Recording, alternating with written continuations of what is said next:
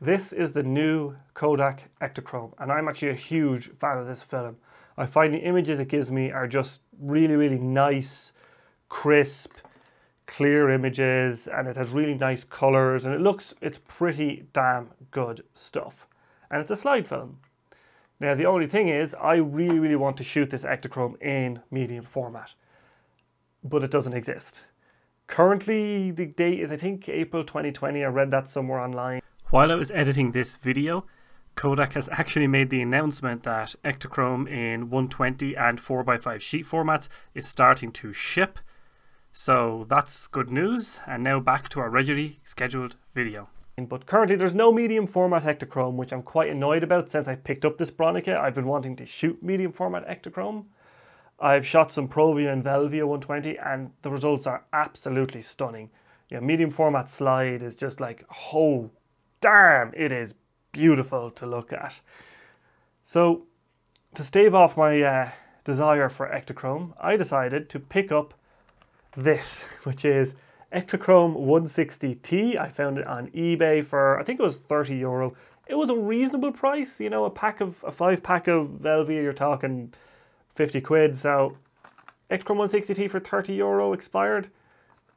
It's okay. It said it was cold stored and all that, so, but you've no way to verify it. So I could have been sold film that had been stored next to a furnace for 10 years, but you're not going to know till you shoot it. So this is also a tungsten film, 160T for T for tungsten, which means it's a very blue film. So the balance on the film is that it's designed for shooting under kind of orangey light or tungsten light. This blue effect can be countered. So if you're shooting in daylight, you need to put a yellow filter on your camera to warm up the image. It's I think called an 85C filter.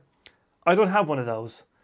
So I decided I'm going to go out and shoot at night when all the street lights are on and the weather decided to not cooperate. So a couple of days later, I went back out and I ended up with these two rolls. It actually worked out surprisingly well. The blue is still there, it's very apparent. This is mostly because Dublin has been replacing a lot of its old yellow streetlights with white streetlights. Particularly anywhere where there's been construction, they've replaced all the lights with white LED lights. So most of it, like all around here, around Tara Street and the Rosie Hackett Bridge, and on the Liffey, and down here in Temple Bar, very blue. But you see some images here around Christchurch where the yellow colour actually kind of made it look normal-ish. It looked surprisingly okay. I'm actually kind of surprised. For film that expired 17 years ago, not half bad. I did shoot the film at box speed because apparently slide film, you just shoot at box speed all the time.